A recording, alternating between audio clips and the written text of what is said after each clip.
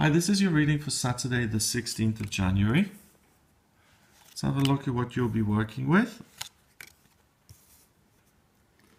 Okay, so this looks very productive. Painting, making something. So let's see what these cards are telling you for the day. First card is the Three of Coins. Three of Coins, you can see someone painting a room, being very productive, being very successful at what they're doing. So you're in the expert position. You can make a new beginning and you can really change things for the better. And that's been a message throughout this week. It's been, the whole time it's been saying, exert yourself, try, things can get better, things will get better if you make an effort. The next card is the Four of Wands, and the Four of Wands is a very, very positive card, the most positive card in the deck as far as I'm concerned, and it represents celebration and success and victory and things becoming wonderful and joyous. And you can see all these people working here to create something wonderful. So the key is, if you work, and I know it's a Saturday, but if you work at your own things, if you're retired, whatever hobbies or whatever thing you're working at, if you're employed, then working at the things that you do from Monday to Friday, or working on your relationships, or working on your finances, whatever you apply yourself to will really be very productive and you'll make a lot of progress with it. Finally, we've got the Four of Coins.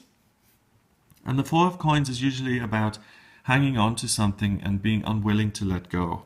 But in this deck, it's about having the power to change perspective. He's got these different filters there with different colored lights.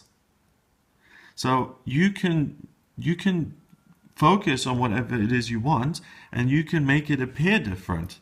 It's about illusion. It's about dreaming it in your mind first and seeing it for what it could be and then putting it into practice. So you're really a visionary at the moment. You're inspired. Your imagination is fired. You can really make the things that are floating around in your head a reality. So this is also a wonderful day to manifest and to create. And if you have had a vision board up on your fridge or on your wall and you've been looking at the things that you want in life, really focus on it again today and listen to what actions and what guidance comes through. What can you do today to make your dreams a reality? That's what this day is about. It's really dreams becoming realized as a result of your action. 3 and 7, 3 and 4 is 7, and 4 is 11. 11 is a master number, and it's about new beginnings, but it's also about doing things that will have a positive impact on others around you by proxy. So even if you aren't deliberately trying to help other people, you actualizing your own life and you being creative and you being optimistic and forceful and going out there and trying to achieve things, you're going to be an inspiration to other people, and you're also going to be able to realize your own hopes and dreams. I know that sounds almost idealistic, but that's what the cards are showing me, and this has been a big theme in the week. So this is an amazing start to 2016, and these kind of days can be life-changing. You know, you only need one of these days to really change the course of your whole life.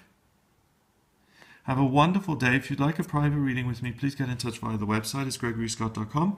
Click on book your reading and you can select the reading straight away. Please remember to subscribe to this channel so you get updates of these kind of videos, and I'll speak to you tomorrow.